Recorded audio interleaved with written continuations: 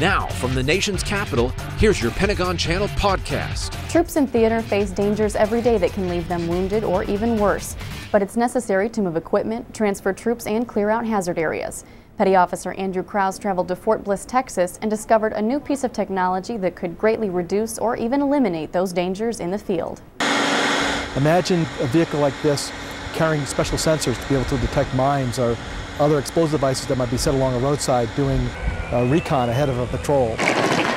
Imagine a vehicle like this scouting ahead of a unit providing overwatch protection, watching critical ambush sites, maybe providing a resupply to special forces in the field. In an effort to keep soldiers safe, the Army has developed a new vehicle to pave the way for future troops. The Army teamed up with the Defense Advanced Research Projects Agency, or DARPA, to create the Crusher. Actually, Carnegie Mellon University National Robotics Engineering Center built the Crusher, and now they're testing it out in random environments around the country. So, Crusher vehicle was developed to have extreme off-road mobility, to be able to handle a variety of terrain, everything from ditches to steps, to sand, soil, forest. And we did that through a combination of large tires, large ground clearance, high suspension travel, and skid steering, which allows it to spin in place and change its direction, and offers great maneuverability in cluttered environments. The Crusher is a very complex piece of technology. It can be controlled remotely by a soldier nearby, or from a safe distance, or it can drive itself. To do this, it takes a lot of durable, sophisticated equipment.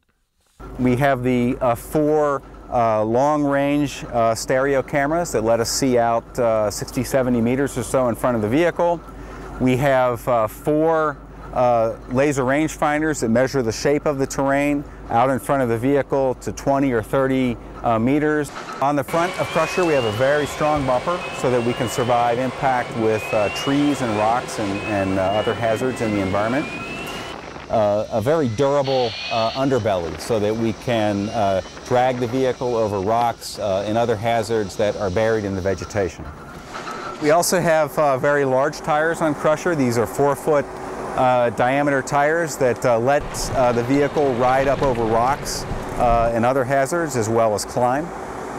So we have a laser rangefinder that's measuring the distance to points to the right of the vehicle so we get the shape of the terrain. We also have cameras that are measuring the appearance of the terrain to the right. We want to understand what is to the right because the vehicle may need to turn to the right in order to get out of trouble. The Crusher is not yet ready for delivery quite yet. In fact, it might be up to 2 years before troops see Crusher in the field.